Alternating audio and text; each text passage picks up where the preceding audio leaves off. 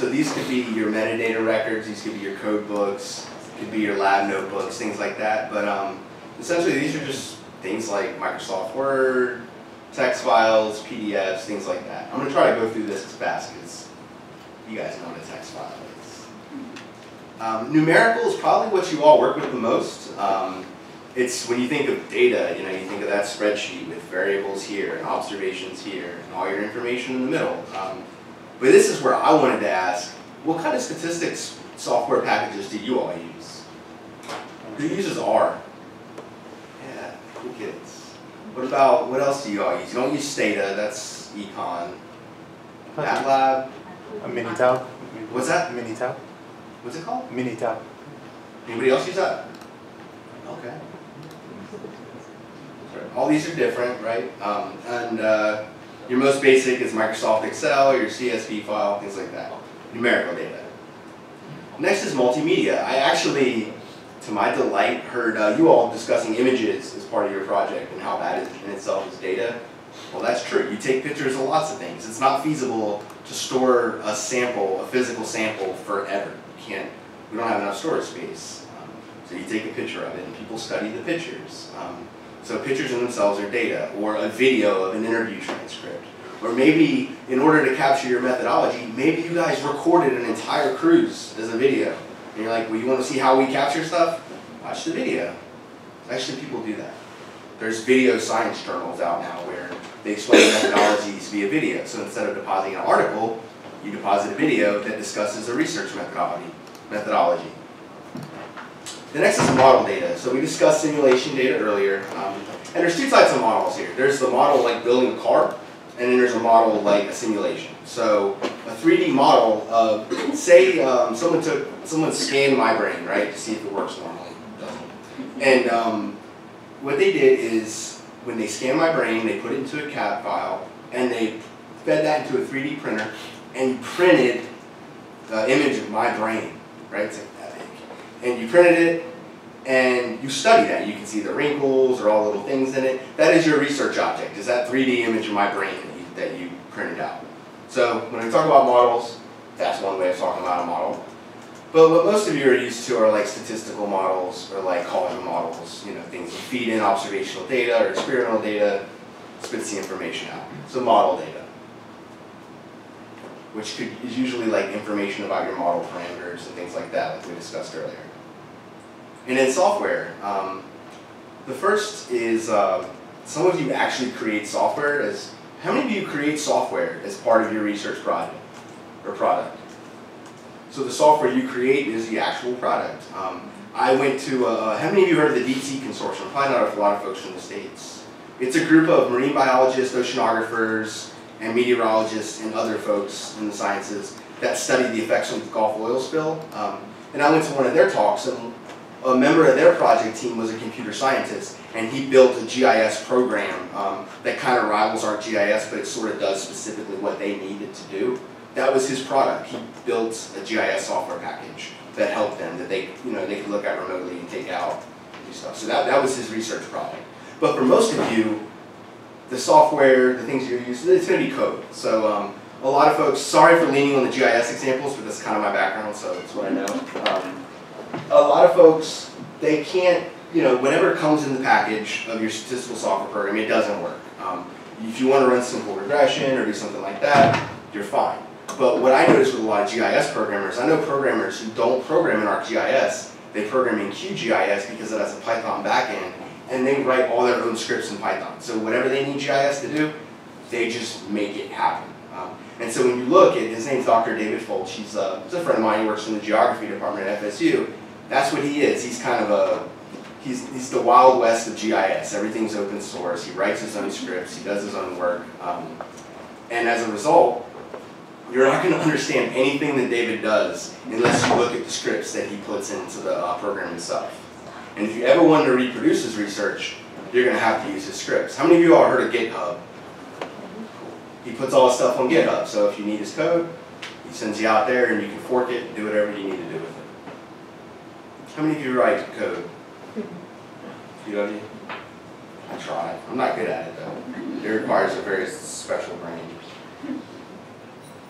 And so other types of research data. I just kind of want to make you aware of other types, and I actually printed the descriptions of all these things because they're pretty cool. So let me read them to you. So discipline specific. Does anyone know what a gravity core is? It's how you sample and study sediment layers at the bottom of lakes or oceans. What about a marine magnetometer? Or that? It's how you detect variations in the total magnetic field underneath the sea. See, I'm learning too. The acoustic Doppler current profiler measures the velocity of currents. Wait, people knew about that? It's nice. What about the ocean bottom size, that thing? At the bottom. You guys use that? What's it do? I wrote it. It measures the movement of the Earth's crust under the ground, or under the water. So right, all these very specific things that only you know about. I don't, because I copy and pasted definitions from this website so I can learn about it for the talk. But you know what the output of that data looks like. Some of you. And it might, there might be specific data outputs that come from those instruments that can't be read in any other thing ever.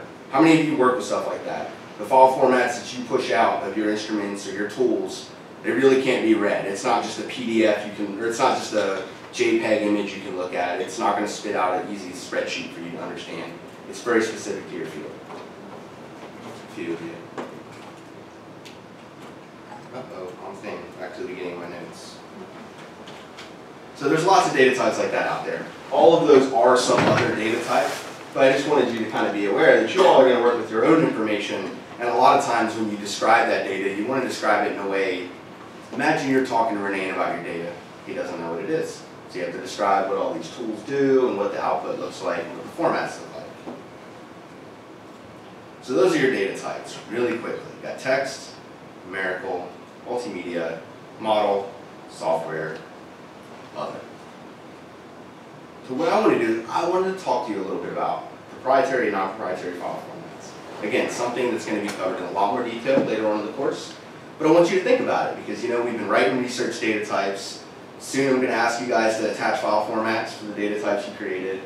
And I want to challenge you to think about saving things in a non-proprietary format. So let me get down to the bottom of my notes. Whenever I press the right arrow button, all the way at the top.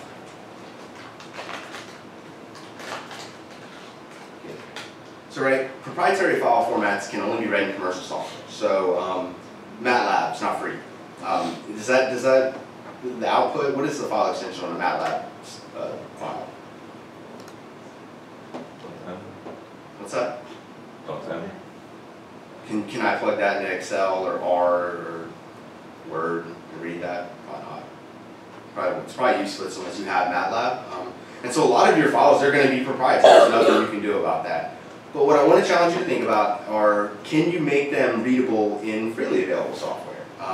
So various basic examples. Excel files, XLS, STATA files, I forgot, SPSS, that's what I used to use in grad school. They all have very specific file formats that can't be read in other programs. But CSV is not proprietary. I can download a random spreadsheet thing on the web for free, anything, and I can read your spreadsheet. I can go to Google Sheets. I can look at your information without having to buy any additional piece of software. Same thing with R.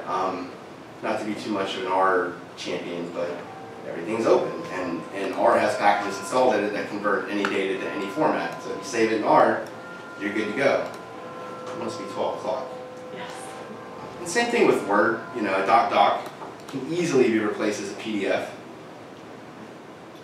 Or as ugly as it might look, put it in text file. So if I was taking field notes on a typewriter, on a laptop, well, maybe I would just do it in a note file or notepad that you get for free on your computer. Because then when I want to deposit it later down the road, I know that anybody can read that file. You don't have to have Microsoft Word to read my notes. And so I want you to challenge yourself to think about the data that you produce as part of your project and whether or not you can or can't make it non-proprietary. It's going to be cases where you can't. But it's something to consider. So maybe you'll make the final version. You make the final version in an open format or something like that. So I always like to save PDFs of my final versions of documents I create because it's an open file format. The reason I develop these slides in Google Slides and not PowerPoint. Anybody who wants the slides doesn't require a slideshow viewer to do it. All they need is a web browser and a link, and you can view the information. I did make slides for you all though too. Does that make sense? Proprietary and non-proprietary file formats? So we're going to do one more exercise today, I believe. Yeah. And it shouldn't take really long because you all have lists of data that you've produced. So I'm only going to give you a couple minutes, and you can work together in groups and talk amongst yourselves, but attach formats to that. So actually write it out, what you think the formats of your data will be, and then consider, for anything that's proprietary, consider whether you can or cannot make it non-proprietary. And I'm only going to give you probably like 2 or 3 minutes for this because you're already well on your way. And then for the last part of the class, explain to you why all this makes sense and it's worth your time to learn. Fair?